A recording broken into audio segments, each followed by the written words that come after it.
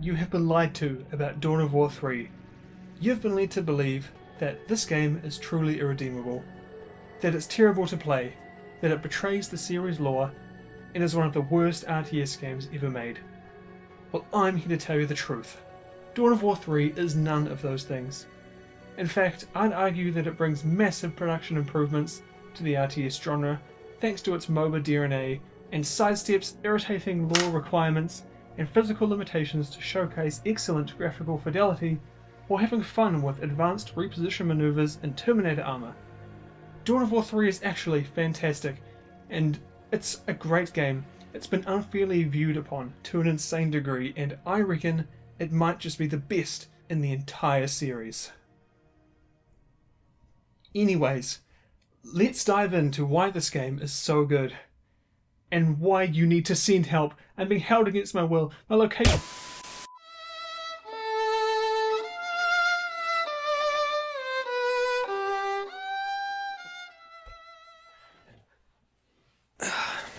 Right. So, that was a bit of fun. But not everything I said in that opening was entirely false. I honestly do think that the perception around Dawn of War 3 isn't entirely justified. And for those who haven't played it, and have just listened to the discourse surrounding it, I think you have been lied to, or at least misled about Dawn of War 3. Now, of course, I'm not going to spend this video saying that the game is perfect and that everyone should go out and play it right now. It has issues, serious ones, potentially franchise-ending ones, but under all that, I do think that there's a game to enjoy here if you come at it with the right mindset, and can look over its more glaring problems. So join me as we dive into the depths of why I think you have been lied to about Dawn of War 3. Now, while I certainly have some upcoming takes that a lot of you may not agree with about Dawn of War 3, my time with the game certainly wasn't all sunshine and roses. That's why it was nice for me to take some time over the past few weeks to sub it out for the sponsor of this video, Broken Lines. It's a narrative-driven tactical strategy game developed by Porterplay and published by fellow Australians Blowfish Studios over the ditch in Sydney, Australia. And it brings some interesting and unique mechanics that I haven't really experienced anywhere else. While it saw a Steam launch back in 2020, it's now just been released on Xbox One and Series S and X, as well as PlayStation 4 and 5. The game is set in an alternate history World War II, and it plays a bit like a bit of a hybrid between an action RTS like Company of Heroes and a tactics game like XCOM 2. Its most distinct mechanic is how it handles its turn-based gameplay. Instead of measuring turns in actions, like similar games, each soldier's said actions instead take a certain amount of time, and they engage in combat automatically. So you basically queue up your commands, maneuver your squad so they can do their best work, and end your turn, which allows the action to play out uninterrupted for 8 seconds. Before a mission you decide on which troops to deploy, each of whom have special abilities, consumables like grenades and medkits, as well as passive bonuses. It's super fun and it can be pretty challenging, and I enjoyed the satisfaction I got from seeing a perfectly planned assault or flanking maneuver executed with brutal efficiency. So if this sounds like something you'd be interested in, then I'd encourage you to check it out. Like I said, it's just released on both Xbox and PlayStation, as well as it being on Steam already.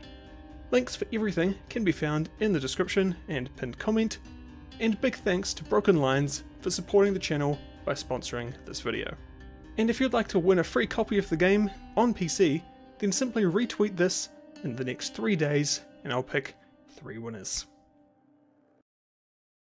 Dawn of War 3 came seemingly at the perfect time for Relic. It was announced in 2016, 7 years after Dawn of War 2, and the fans were excited. Company of Heroes had been out for a few years at that point, and for the most part it had been thoroughly enjoyed by new and existing fans alike.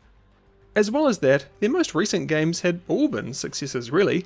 Space Marine was great and something new for Relic, and Dawn of War 2, excellent. With its expansions ranging from good to average depending on who you ask. Sure, maybe they weren't quite at the caliber of Relic's earlier games from the 2000s, but considering the state of the strategy genre at the time, Relic was really one of the last bastions of reliable, big-budget RTS developers, with the only other big player being left being like Creative Assembly.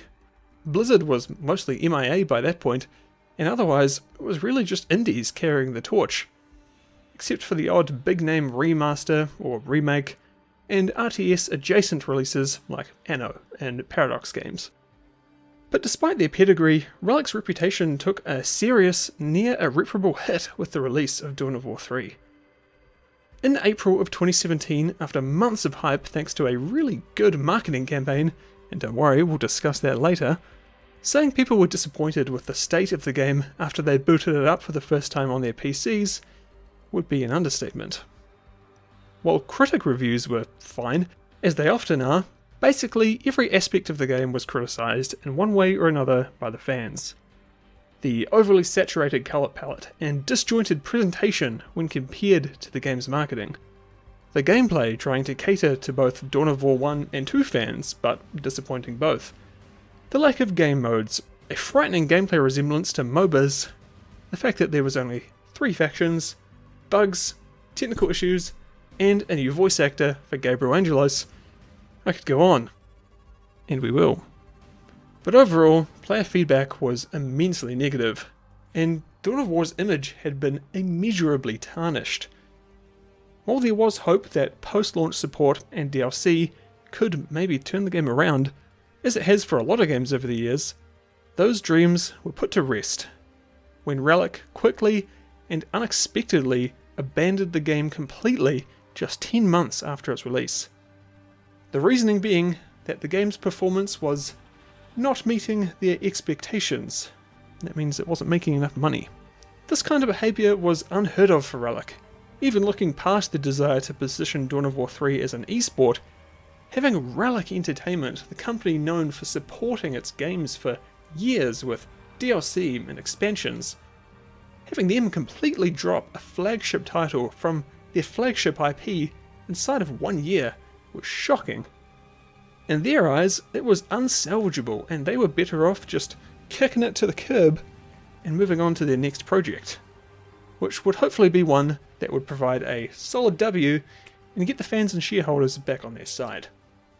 Anecdotally speaking, the public perception for Dawn of War 3 has not improved. If anything, it's decayed even further, with very possibly accurate claims saying that it has permanently killed the franchise and ended Relic's tenure as a developer of highly regarded RTS games made for those who love them most. So with all that being said, I hope you understand the risk that I'm taking here by coming here and holding the position of claiming that Dawn of War 3 is actually not that bad. At least not as bad as you might think. There's a lot more to it than that though, and trust me, I've got my points and I've got my reasoning. So here we go.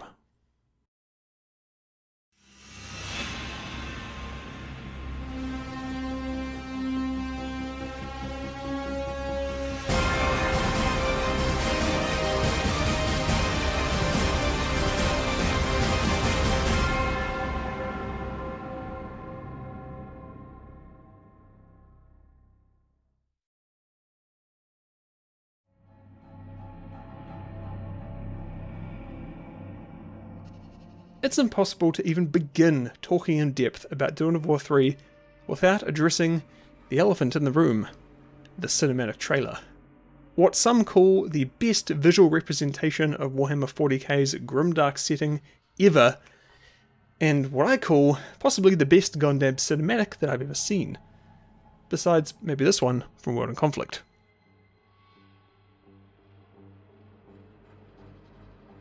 Imagine being excited for Dawn of War 3 and seeing this.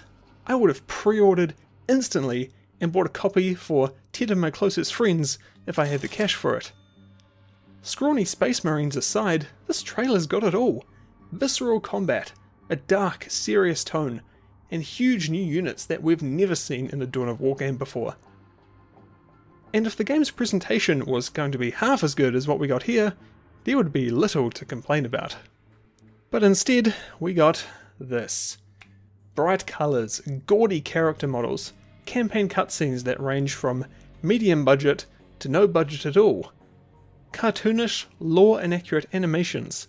Did I mention the colours? The tonal whiplash going from this to this is enough to rend your spinal column in two. Where's this game? I don't want this. Give me that. Alright, let's chill for a second. Take a breather. Okay. What's really strange about the presentation is that, for the most part, the production values are really high. Aside from some of the campaign cutscenes, which do seem like an afterthought, most of the game looks visually really impressive, and it boasts a cohesive art style with great direction and distinction between its elements. Top to bottom, you can tell that all of this was created with obvious motivation, and in its own realm, the realm of Dawn of War 3, everything is cohesive and nothing feels out of place. Relic was clearly aiming for something here, and I reckon they hit the mark. And the animations really stand out too. Building animations are the best that they've ever been in the series, and while they might not be lore accurate, seeing Gabriel do a triple front flip with his hammer just to slam lightning on his opponents feels weighty, and come on, it looks awesome.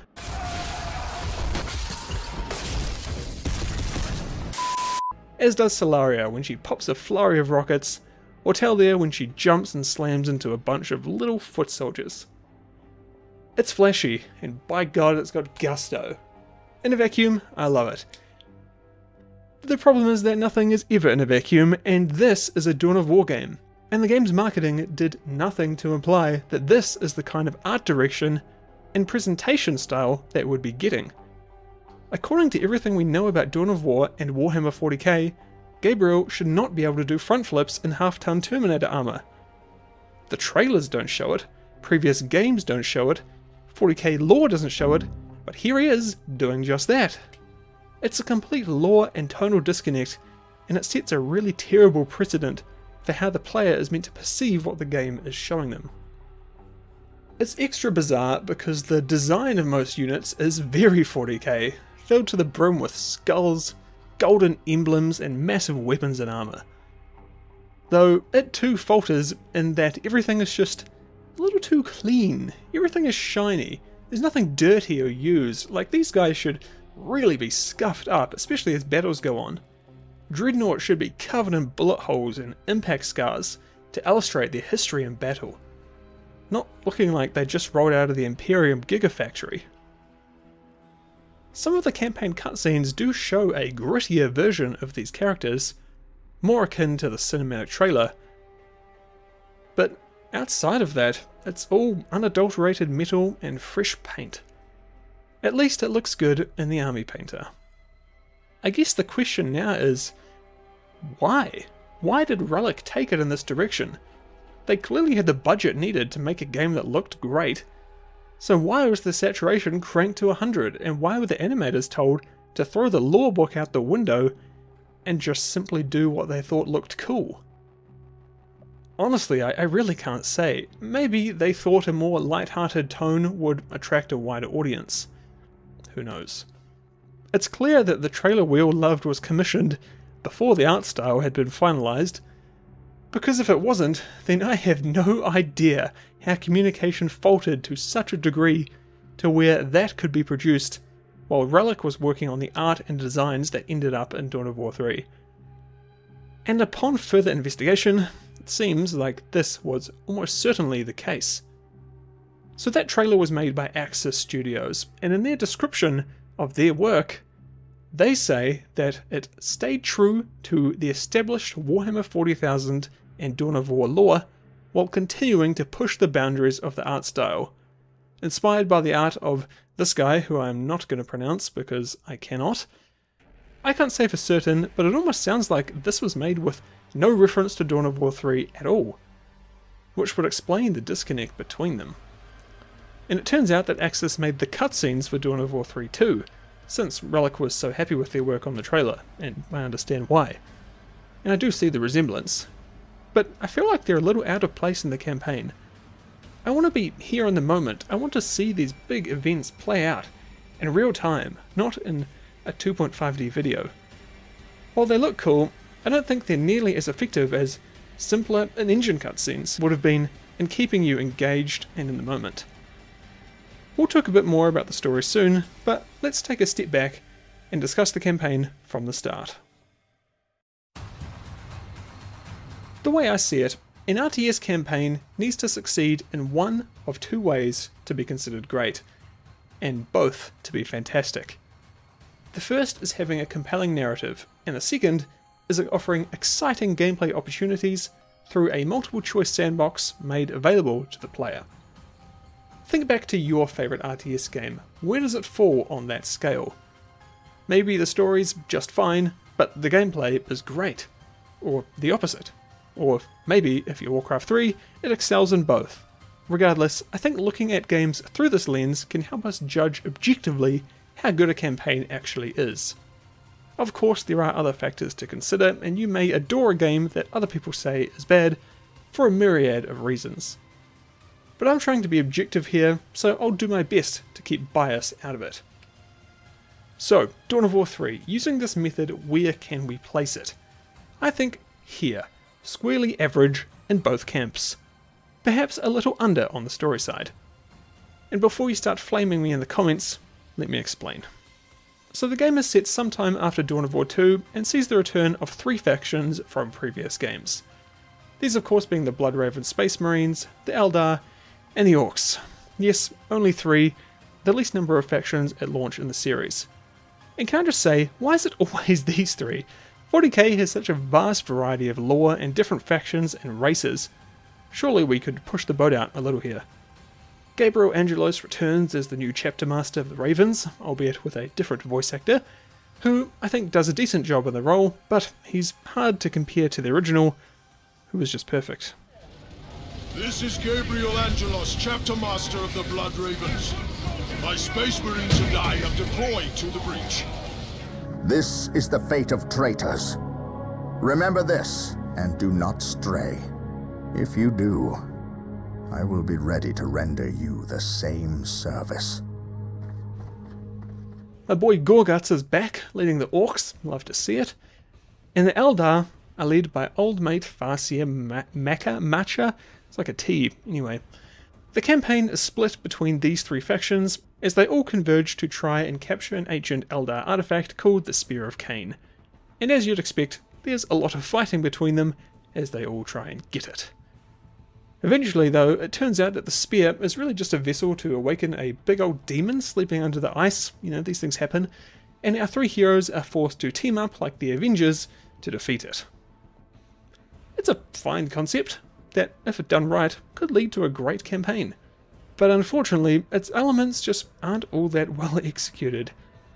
Having the missions be segmented between the 3 of them is not a bad idea, and it's been done well before, but having them jump around from one to another as often as they do, in some cases fighting on completely different sides of the same battle right after one another, leads to it feeling disjointed and a little aimless, especially in the first half. And if you're new to the game, then there also isn't enough time to get used to how each faction plays, or how the heroes function when you're constantly swapping between them. Which is actually a bit of a backdoor compliment, because the asymmetry between the factions is surprisingly quite good, thanks to a bunch of unique mechanics as well as unit variety and the abilities of the game's heroes, which it calls elites. Elites can range from particularly powerful squads of units, like a Space Marine kill team, to individuals like Gorguts or Jonah Orion, to powerful single units like Dreadnoughts or Wraith Lords. Each are centered around a particular playstyle, and they all have their own abilities, strengths and weaknesses, not too dissimilar to the main units in Dawn of War 2's campaign. Each faction gets up to 3 at a time, and you can choose who to fill each slot at the beginning of each mission, unless the campaign requires you to take certain ones, which can be an issue. There's one time in particular where Knight Solaria saves your ass in this grand moment mid-campaign, which would have been a cool reveal if not for the fact that the pre-mission selection screen completely spoiled it by showing her as a mandatory elite in the deploy screen. Regardless, the elites give each faction a lot of personality, combined with the faction abilities that are available. Playing each of them is quite different to one another. Space Marines, for example, can deploy drop pods with units of your choice onto the battlefield. Eldar can teleport their buildings, basically at will, and Orcs get access to scrap heaps, which can be used to build mechs at a significantly cheaper rate. Oh, and they get Wa, of course, too. Once you're comfortable with playing each faction, the campaign becomes a lot more enjoyable. It starts slow, and the first half is really noticeably worse than the second, for multiple reasons. There's that lack of familiarity I talked about, which certainly doesn't help, but the story also just doesn't have much to do or say, except try and awkwardly get these factions like pointed at each other, and to explain why they're all in the same place again. What is this, the 6th time? There's also a noticeable lack of cutscenes, with the story being delivered primarily through these terrible pre- and post-mission PowerPoint slides with a few lines of dialogue as you watch through them. There are occasional higher budget ones, those ones created by Axis Studio, but they're few and far between, and you can actually see them denoted in the game's campaign mission screen. Mission design is also pretty bland. The first few are glorified tutorials which hold your hand far too much, and the others are vapid without any real stakes or incentives to continue. This is more noticeable when the level's visuals hint at deeper mechanics, like traversing through tunnels or achieving a height advantage over your enemy, only to have it just not be a thing, you just can't do it. So you can imagine my shock when around the 10th mission, so just over halfway, it got better, like a lot better. Missions were becoming more interesting to play, with exciting scenarios, real stakes in the narrative, faction familiarity, some proper on-the-ground cutscenes, and a more free-form approach to missions that allows a lot more agency when it comes to your units and elite strategies. The best ones are when you have your base, a goal, your choice of elites, and the freedom to just go about it as you see fit. And these become more frequent as you get deeper into the campaign. Going back to our scale here, I think the first half of the game is probably like this, but the second half, it's proper good, no joke, more like this. Not including the final mission, which might actually be the worst final mission I've ever played at any game, I had a really great time playing the last few big expansive levels, with all the toys and actual investment in the story. Here's a great example. Nearer the end of the game, the secondary antagonists have been defeated, and it's decided that the big three need to team up to defeat the demon and his chaos spawn. So, there's this big multi-layered mission where you control all three of them one after another, where each faction does their part to reach the final showdown. And it's decided that the only way to fight this demon is to crack open the planet with Gabriel's ship, requiring loyal Captain Balthazar to drive it into the ground and give his life for the Emperor. I'm not gonna lie, after fighting tooth and nail for over an hour, then having this play out, I got actual chills, man. All drivers armed. Battle barge Dauntless beginning crashdown approach. You'll need a signal to guide Dauntless down to this fault line. A trio of listening posts will serve. The demon can shield Acheron from much, but not from the Dauntless itself. Not from me. Not from me.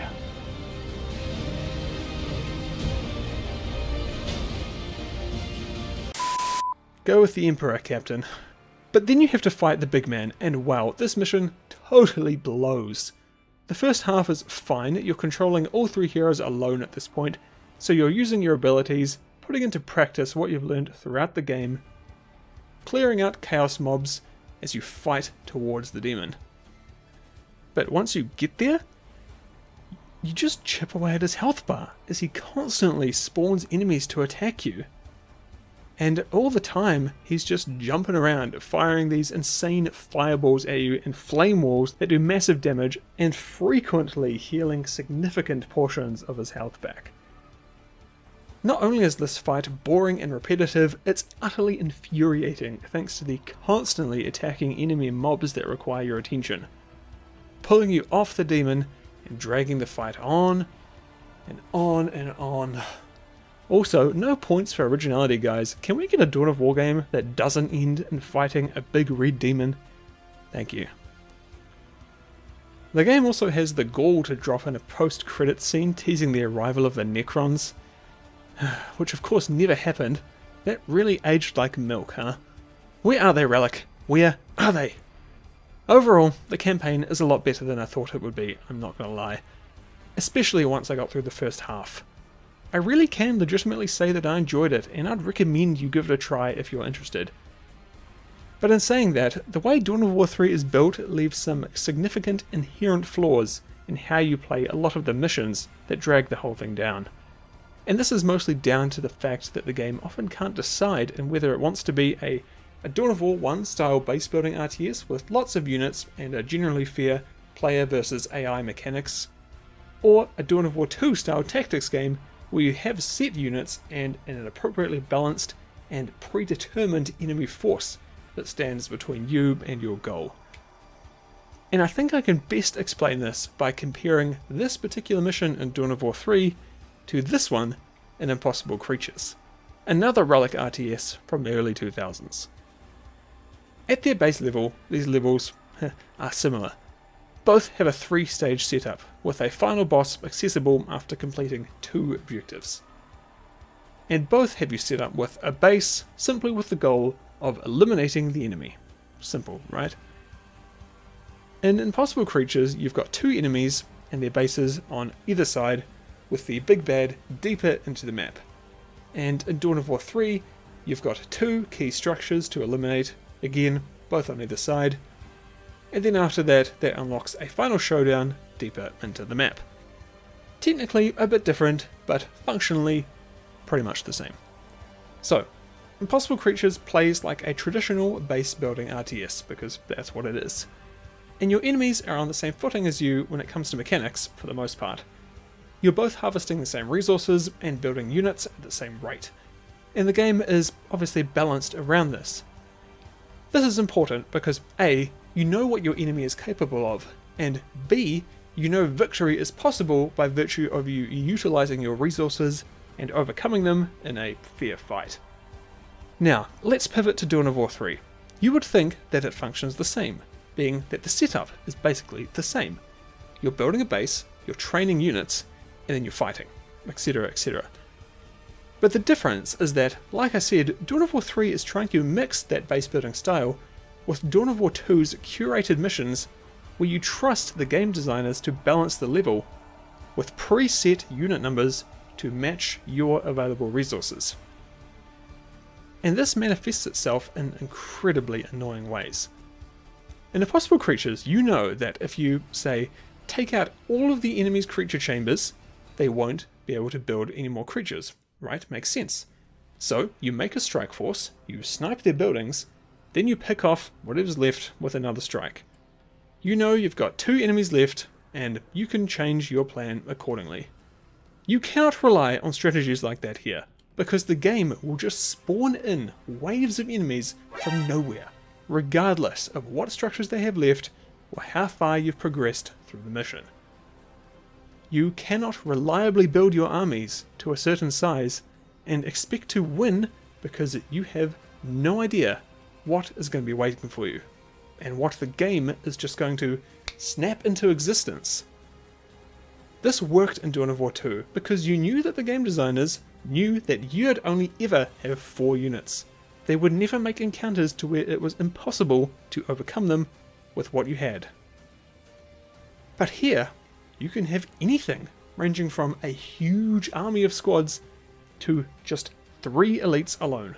But because of how you cannot dependably guess or assume the size of the enemy force, it ends up with you just building an army, attacking, making some level of progress, and getting wiped due to some unforeseen enemy spawns that were impossible to predict, and repeating until you make it to the objective. In Impossible Creatures, once you take out that first enemy base, the number of hostiles you're facing has been cut by a third. It is quantifiably less. It's now going to be easier to take out the second guy, because the first is no longer a problem. Dawn of War 3's mission is nothing like that, because the enemies that spawn seem to be irrelevant to your mission progress. ultimately, the reason why this mission in Impossible Creatures is fun, but infuriating in Dawn of War 3, is that in the former, you know your enemy's capabilities and you can plan and strategize accordingly using the game's sandbox.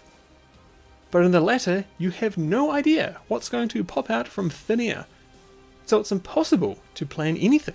Your agency is utterly gone. It's boring, repetitive, and it's plain frustrating. Most would approach the scenario in Impossible Creatures in their own way, and each would have a story to tell on how they did it and what strategies they used to complete it. And I doubt the same could be said for Dawn of War 3's mission.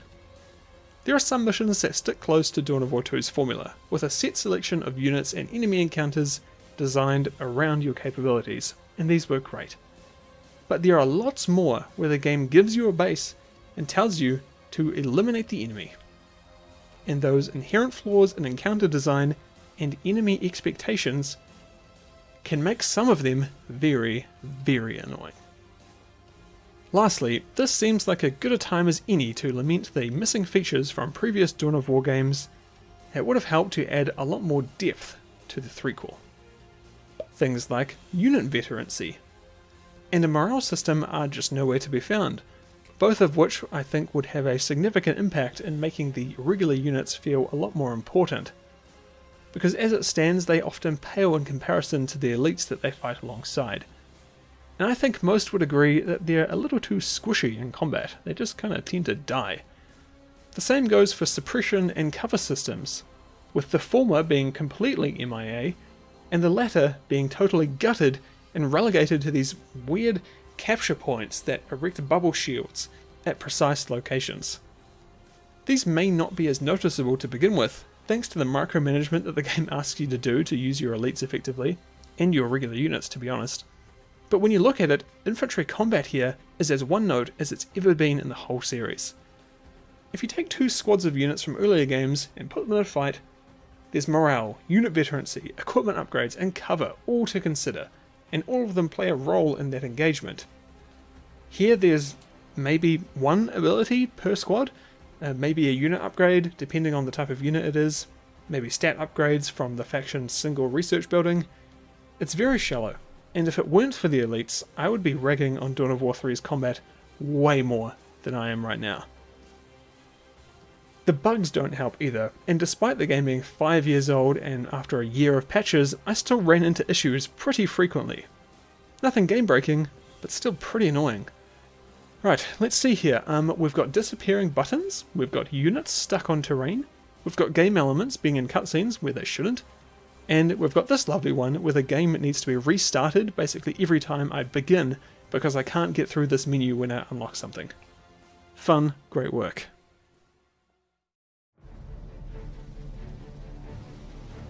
When Dawn of War 3 launched, it came with only one multiplayer mode, Power Core. A lot of people weren't exactly fans of this, as you could guess, because Annihilation had been a staple mode in the series since it began, and it really did reinforce the idea that Relic were maybe a little too cool for classic RTSs, and were simply just aiming for the MOBA crowd. Annihilation was added in one of the game's few post-launch updates, so now we have a total of 2 game modes to play. 3 if you count the Annihilation variant, which is Annihilation with turrets, and I don't count that, it's the same mode. That's poor, and the lack of options pales in comparisons to RTSs of old. This isn't actually in the script, but I'm currently playing Crossfire Legion, and that game has lots of modes, and that's made by like a much smaller team, and funnily enough, people who used to work at Relic, so okay, back to the script. I had to restart the teleprompter. Okay, back. So surely it wouldn't have been hard to add even a simple like capture and hold the point mode or a king piece mode. I mean, the elite system is basically made for a king piece mode, right? Just give every faction like a 4th elite that's with you from the start of the game, and if they die, game over. The lack of modes is compounded by the fact that there are no alternative or extra ways to play, like at all. And yes, I ragged on The Last Stand in Dawn of War 2, but at least it was there. I mean, hell, you've got all the components here for a MOBA. Just make a MOBA mode with creeps and heroes for some variety. At least it's something. Anyway, the modes we do have, the two of them, when you get down to it, are very similar. Personally, I actually like Power Core more because it tends to give games purpose by setting clear goals and objectives. And at the end of the day, both modes are asking you to basically do the same thing. You're building the same set of few structures, capturing and holding resource points because it's a relic game, and making your way to the other side of the map to kill the enemy. But at least Core requires you to put in a bit more thought and strategy into how you're going to actually do that. And yes, I've heard all the complaints about how it's like a MOBA, which yes, it is a little bit, but not that much. And like regardless, like I don't care. Like if it's fun, it's fun. Whether it leans towards and takes some aspect of other genres, it's not really a huge concern for me. But yeah, I get it, I guess. So yeah, the modes are boring, but the factions are not. All the same toys are available to play with from the campaign, but having them accessible at your whim, while also being pretty customizable, is, perhaps surprisingly, great. Your chosen elites really do affect your playstyle, and I found a lot of satisfaction in deciding how I wanted to approach the game through them and my army doctrines, without the limitations of the campaign. The meta surrounding the elites is actually my favourite aspect of this whole thing. It really does add a significant layer of depth to what would otherwise be a fairly bland skirmish mode, thanks to all the little choices that they require you make along the way. Obviously, the big one is who do you even take? They're all geared to certain playstyles, some being crowd control specialists, others being tanks, some are like hero snipers, you got the idea. And they've got their associated costs, so you could, say, choose to take 3 elites that are all 5 or less elite points, and you could deploy them a lot quicker than an opponent who had chosen a 5, 7 and 10 cost elite. But they'll clearly have more powerful heroes as the game progresses, so it's up to you to focus on winning the game quickly before you are inevitably outmatched. Other choices crop up during the game too, like when do you even deploy your elites? The logical mind would say as soon as you've got the points for it, but that's not always the best idea. Maybe you want to save them to deliver some crucial AoE damage when they drop. Or maybe you want to ensure that you have a particular elite at full health and out of harm's way before a crucial push. There really is a lot to it, and thanks to the sheer number of them, and with each having their own abilities and specialities, it makes for a fun experience that I'm genuinely surprised didn't click with more people. Yes, Dawn of War 3's attempt to mix the best of both previous games wasn't a great success overall, but I do think that it's here in multiplayer that it gives its best showing.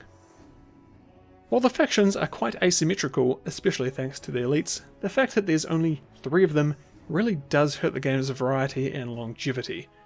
And I do wonder that if Relic had stuck with it a bit more, maybe added in the Necrons that they'd teased, as well as like the Tau, Chaos, really anyone, it might have drawn enough of a crowd to gain some traction.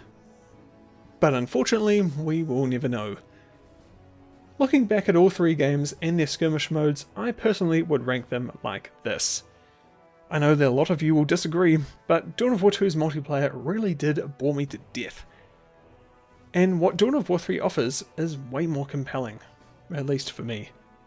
Base building, while limited, kicks it up a couple of notches, but the elites really do put it above and beyond what I played in Dawn of War 2. The original is still the GOAT of course, but if you're looking for a genuinely fun 40k RTS to play with some mates, at least for a little while, then I reckon Dawn of War 3 isn't a bad choice, all things considered. You will need people to play with though, or be happy going solo against AI. Because as of writing this, the player count barely hits 3 digits, sometimes not even. And I couldn't find a single open multiplayer game throughout the entire 4 weeks that I was playing and writing for this video. Honestly, I was shocked at how few people were playing this. It's less than even Iron Harvest, and Command & Conquer 3, and it's a joke compared to anything in the Age of Empires camp. At least it's higher than Command & Conquer 4, although that might be the absolute lowest bar any game could claim to clear.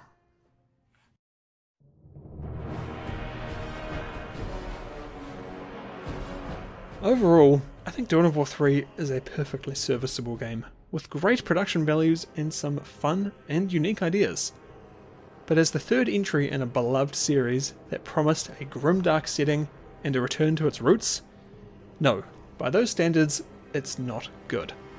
So what the hell happened? How did Relic miss the mark so badly? And how did the public shift so much against the game to what I think is past the point of what it deserved? Well, I think it's because they missed the mark that an unstoppable snowball of criticism would grow against it. And the expectations players rightly had, thanks to the game's marketing and what Relic was saying before release, had primed the player base for disappointment. We got people excited about the return of Dawn of War 3 with that story trailer several weeks ago, and now we're actually showing off gameplay, and that's really exciting. People are very happy so far. Warhammer 40k universe is very grimdark, it's very gray. There's lots of, the Space Marines, you think nominally they're the good guys, but the Emperor, who they all serve, he sacrifices 1,000 citizens a day to stay alive. I'm not gonna lie, the Dawn of War fans out there know this. They got me at base building. The minute they said base building, I'm just like, sold. Can you say how many battles, how big the battles can be? How many squads units are we talking about? Ooh. Well, no. I love the base building aspect, and I love the zoomed back scale, and this even brings it farther back. I love how it brought back a lot of that classic feeling of Dawn of War 1. There's a lot going on at the same time. Everything is rushing. Everything is just mayhem. It really reminded me of the original Dawn of War, which I love and still love to this day. So it's so cool to see that tradition, And we had a lot of success with Dawn of War 1 with the sort of large scale of battle and base building. And with Dawn of War 2, we sort of went in a different direction and had a lot of success with the heroes. And what we found was they kind of appealed to slightly different audiences. So when we were talking of Dawn of War 3 and what we could do, we thought, you know what, spectacular battles, spectacular large-scale battles, they're a lot of fun, and we want to return to that. But we also wanted the heroes, so we sort of took those two elements and put them together. We're adding new mechanics as well to kind of gel it all better, but yeah, that's the kind of direction we're heading. Large-scale battles with elite heroes that are very clear for players to understand and devastate with. We're seeing some base building. This is something that wasn't in Dawn of War 2 because it was more Company of Heroes style. So talk to us about base building, what's interesting about it, and why did you decide to bring it back from Dawn of War 1? Well, one of the things we wanted to bring back from Dawn of War 1 was the scale of battle. And so when we were looking at it, the best way of doing that, delivering on the scale of battle, was by letting players choose which units they have on the field. And the way to do that was with base building. What you just saw there was the way the Space Marines build their bases. Rocket drills into the ground. Awesome. Looks really like very industrial, very Space Marine-esque, very like, the 41st millennium, dark stuff war. So here... I honestly think that if Dawn of War 3 had always been positioned as something different, with appropriate marketing, that it genuinely would have performed better. Possibly even to the point that where some post-launch DLC would have come around to improve it even further. That, of course, wouldn't save the game's other issues, but it could have been enough to change its fate. But the discourse and perception had become so negative, so toxic, that it really had no chance. The player base was determined to hate Dawn of War 3. And if you disagree, let me ask you, have you actually played the game? If so, and you've reached the conclusion that it's legitimately terrible, then fine, more power to you. But for the others, and I know you're listening, how many games have you tried that everyone said was just the worst thing ever, only to find your expectations challenged?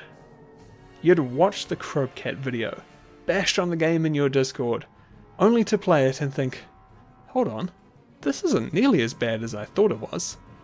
Cyberpunk, Battlefield 5, Mass Effect Andromeda, Dawn of War 3. Games crushed under the weight of their own hype and expectations, but are ultimately fine games. Some make it out alive, and some don't. So where does this leave Dawn of War then? Is the series cooked for good? Will Gabriel Angelos get another shot at the spotlight? Or is it all over? Man, I honestly don't know. Never say never, but I'm just not sure all the stars could align to bring a series like this back. And who would make it? Relic? Would they even want to? Sure, maybe there's a universe where they pull it all together and deliver the game that fans are hoping for, or at least one that most people can agree is a great entry that does the series justice. Good job, woohoo! If I was a betting man, I'd say if we don't see any life in the series within 3 years, I don't think we ever will. By all accounts, Company of Heroes 3 is shaping up well, but how that game lands will almost certainly determine the future of Relic as a company. If they can bring it together and deliver a game that's really great, then perhaps they will have the confidence to try Dawn of War one more time. And hell, maybe even Sega will let them. But if Company of Heroes 3 is a flop, even to half of what Dawn of War 3 was, then a sequel to a down-on-its-luck franchise will be the least of Relic's problems. We'll have to wait and see how it pans out. While we're here though, why don't we come up with some hypotheticals for another situation? Let's say that Sega wants to bring Dawn of War back, but Relic either doesn't want to, or Sega wants a different developer to give it a go. In an ideal world, who would develop Dawn of War 4, and what would it look like? Here's my take. Starting with the developer, I honestly think King Art Games, creator of Iron Harvest, would do an awesome job. While I certainly had some issues with that game, one thing I loved was its heavy, gritty presentation. Units had weight, the mechs were imposing, and having that style be transplanted into the setting of Warhammer 40k would be awesome.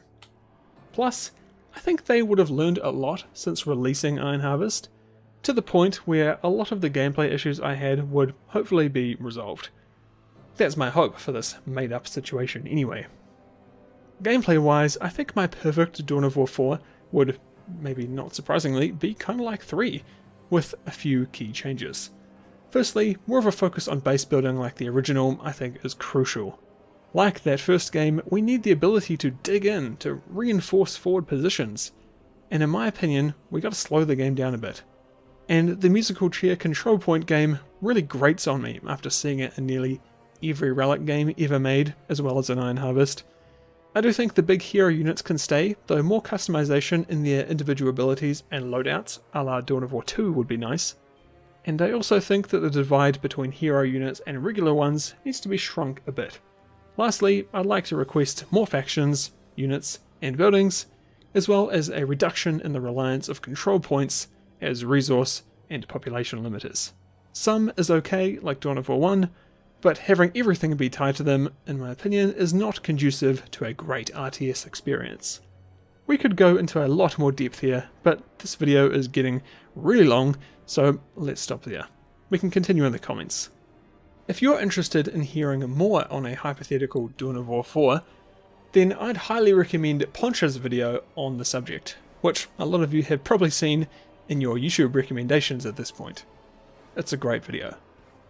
Ah, that is a coincidence. He's actually here right now.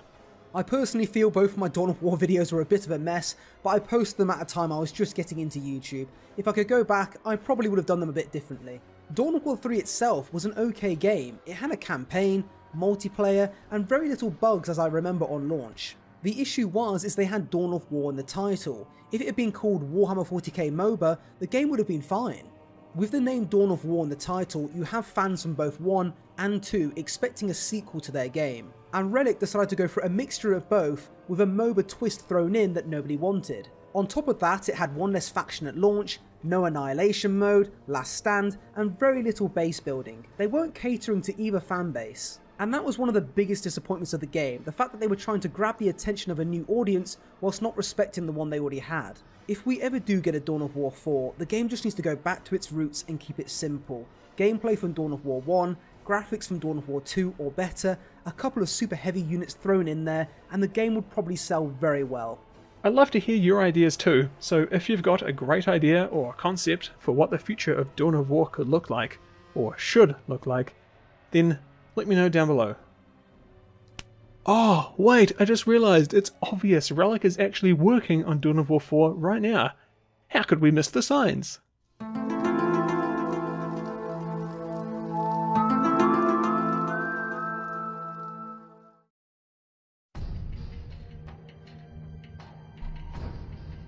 Well, this video went for a lot longer than I expected.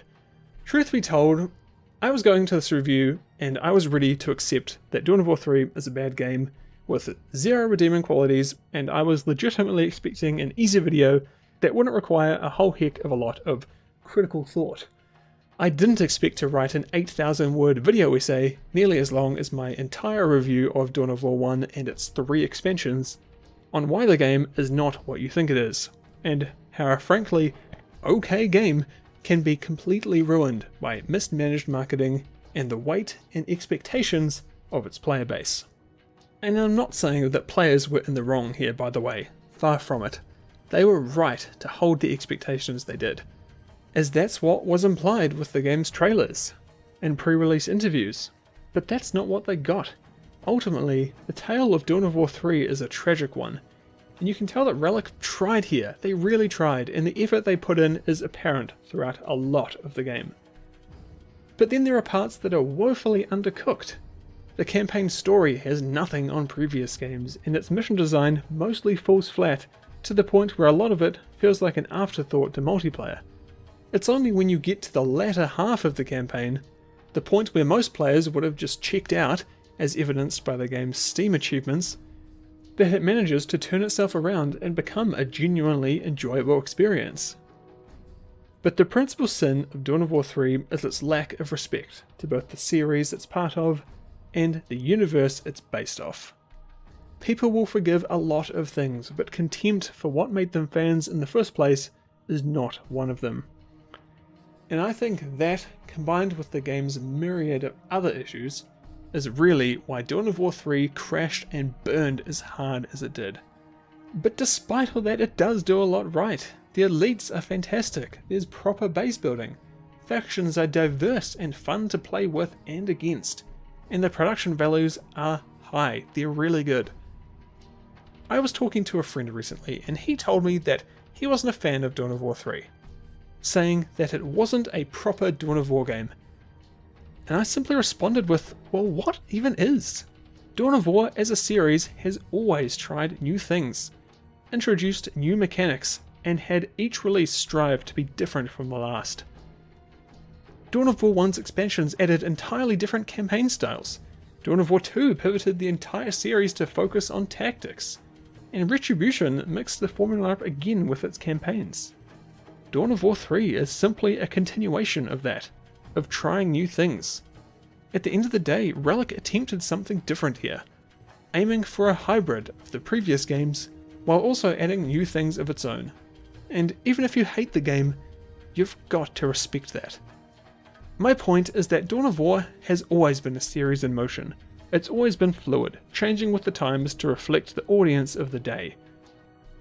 And while some entries are of course better than others, I do respect Dawn of War 3 for what it was trying to be. It's not the best game in the series, no, and it didn't entirely stick the landing, not by a long shot. And as an RTS, it's average at best. But it was unfairly shafted due to its marketing, and the expectations that existed because of it. And it made a game that probably would have found an audience in uninhabitable toxic wasteland. And that, my friends, is how you've been lied to about Dawn of War 3. If you've made it to the end, thank you. This ended up being an absolute monster of a video that took a long time to make. So if you have enjoyed yourself, then a like on this video and a sub to the channel would be hugely appreciated. Seriously. And if you'd like to go even further and support me and what I do here, then you can do so by becoming a member either here on YouTube or over on Patreon. And you'll join living legends like Eero, Crizzy218, George Rain, Jack Walsh, Nutty Jawa, Overlord Jeebus, T-Edits, Crispy Robo Chicken, XV204, Dekayo, David DeBolly, Wintendo, Bad Ghosts, Sean Weber, and Johnny Woof, who supports me at the Paladin tier. Thanks very much, mate, you know I appreciate it. And as part of the Patreon benefits, at certain tiers you get to ask me a question at the end of the video. So, Johnny Woof asks, there are a lot of visual styles for various RTS games, where the graphics are realistic or stylized, and so are the units, buildings, etc. What's your favourite style of visuals where you can just immediately tell what's up, what each unit's for, and what each building is supposed to do? I know we talked about this a little bit in our Discord gaming session, which you can be part of by joining the Discord, by signing up on Patreon, but I think my favourite game in particular has got to be Warcraft 3. Just the art design in that game is so good, and the unit and building design and distinction is just perfect. You can tell what every unit and building is just by its silhouette. The animations are great, and they're all very distinct and very obvious for what they do. You know, the rifleman has a huge rifle, and it's very simple: rifle, coat, that's all. Other games that I think do it particularly well, the original Command & Conquers are pretty great with that kind of 2D art style. Having very recognizable buildings is very important, and I think they nailed it. And the same probably for like Age of Empires 1, I think does an excellent job with like the storage pit, the granary, you know, the barracks. All these are very distinctive buildings, and it's a very clear art style that you can just look at and see, okay, great. And I think they did something great with the units too, and like the unit icons, which are very distinctive. And I think that's something that Age of Empires 4 really fumbled with, was the unit and building icons are not distinctive at all, and looking at any of them you have no idea what they are without really squinting or really knowing what's up. So I think that's kind of a fumble of modern game design, and I wish we kind of could go back to that more stylized art of unique images and models and buildings for games. So that's my answer. Thanks again for the support, and thanks for the question. And that's that. Thank you very much for watching. I am recording this literally on the last night of editing. It feels great to have this video nearly done and out there. But as far as you're concerned, this video is over, so go enjoy your day, your night, wherever you may be, and I will see you all next time.